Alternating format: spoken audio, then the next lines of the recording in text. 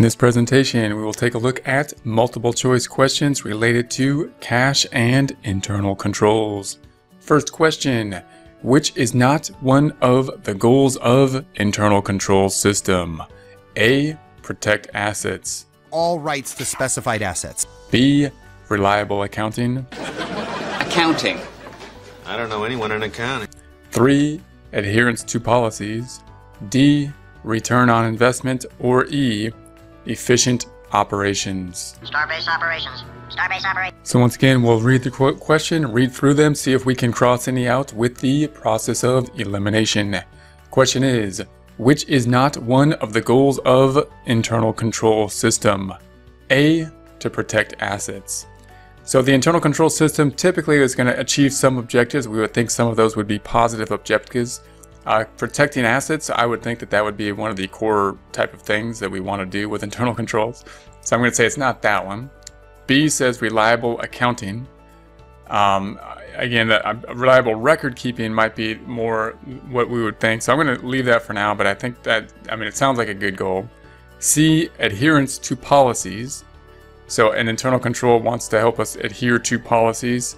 I think that is an internal control system, so I'm going to say that's not it because that's true. D says return on investment. And that's a good thing, but I'm not sure that the internal control is really designed specifically for the return on investment, so I'm going to keep that for now. E says efficient operations. And I would think that internal controls would be a form of system that we're trying to put in place to have efficient operations, so I'm going to cross that out. So we're left with B and D, reliable accounting and return on investment.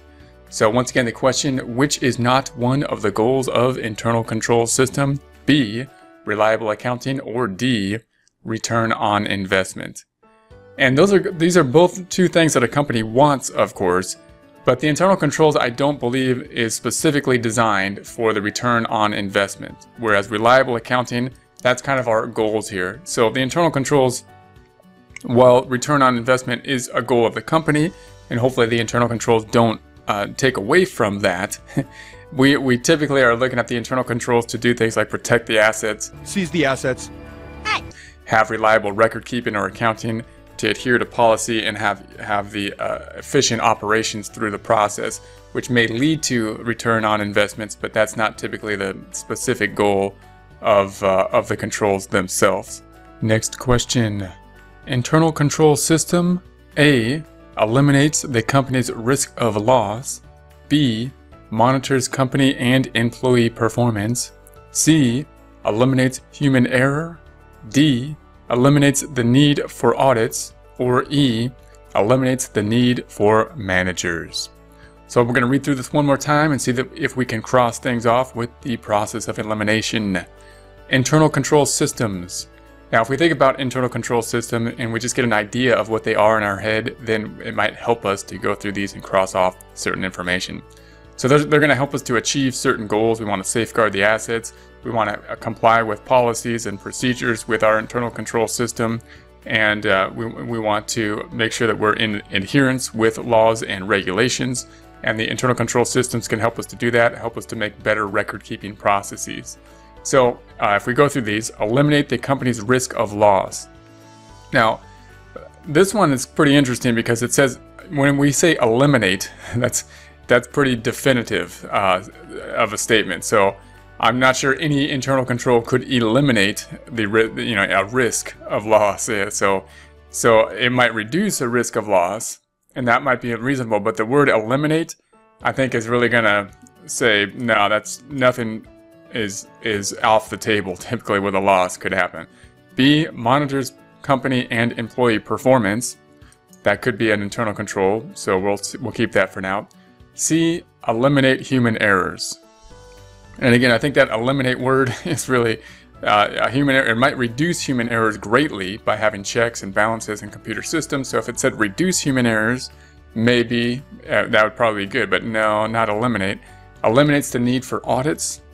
And again, it probably doesn't eliminate the need for audits. We might have a nicer audit if we have good internal controls, but I don't think so. And then E, eliminate the need for managers.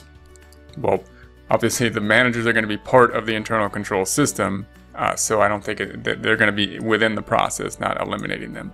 So I think clearly just that word eliminates, it pretty much eliminates with 4 of the 5 choices. So I think B is going to be the answer here. Question and answer. Internal control system. B, monitors company and employee performance. Next question. If an internal control system is designed well, it A, means we are not using a computer system. B, guarantees profitable operations. C, eliminates the need for review. D, requires the use of non-computerized systems. And E, reduces the company's risk of loss. So I'm going to read through this one more time, see if we can eliminate some of the options with the process of elimination. If an internal control system is designed well, it A, means we are not using a computerized system. So an internal control system may, not use a computerized system, but computerized system could be used as well within the control system and could benefit greatly to it. So I don't think it's that. B, guarantees profitable operations. And again, that really definitive word of guaranteeing profits is it's not really the objective internal control to guarantee profits. It's not even really the objective to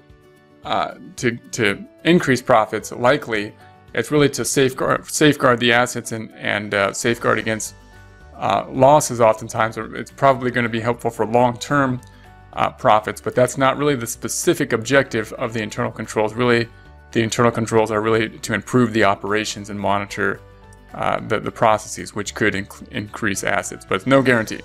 C says eliminates the need for review.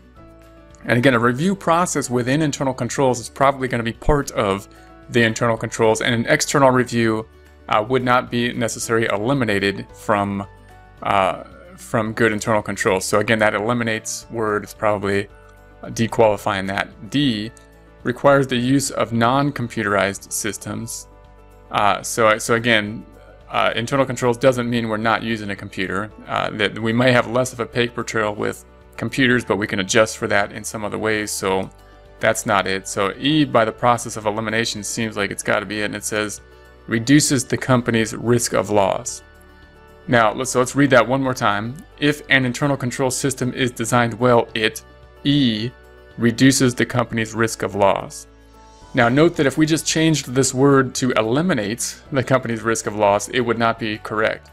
But reducing the risk of loss could be an objective, especially if we're trying to safeguard ourselves against assets being stolen or fraud. That could certainly reduce the risk of loss. That's one of the objectives of the internal control system.